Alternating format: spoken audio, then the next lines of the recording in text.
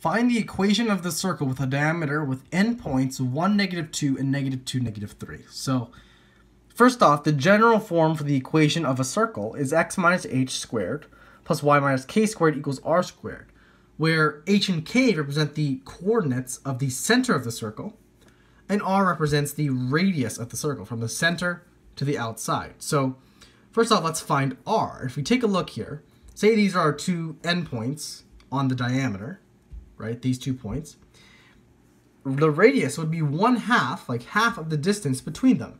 So if we use the distance formula to calculate the distance between the 2 points, like this formula here, and then divide it by 2, we'll get our radius.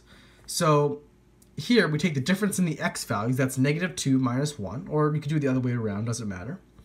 And the difference in the y value is -3 minus 2, which gives us that. And so you'll get -3 squared plus -1 squared. That'll give you 9 plus 1, which is 10. So our distance between the 2 points is the square root of 10, and so our radius is 1/2 the square root of 10. Also, we have to find the coordinates of the circle, right? So we can plug in all 3 of the values. And if you notice, it's halfway between the 2 endpoints. In other words, it's the midpoint of the line between the 2 endpoints. So if we take the midpoint formula, we take the average of the 2 x values, so it's 1 minus 2 divided by 2, that gives you -1/2.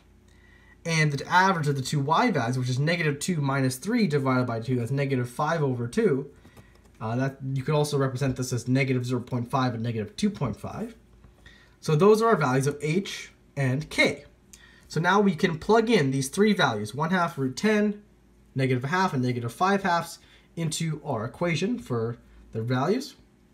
And we can simplify and get x plus 1/2 squared plus y plus 5/2 squared is equal to, and if you evaluate this squared, you'll get 10/4. And so that is our final answer. And here's a connection graphically. The red points are the endpoints, the blue circle is the equation that we solve for, and the green is the center of the circle. You can see that it actually makes a circle. Green is in the center, our 2 endpoints are here and here, and you can see the equation of the circle models that circle.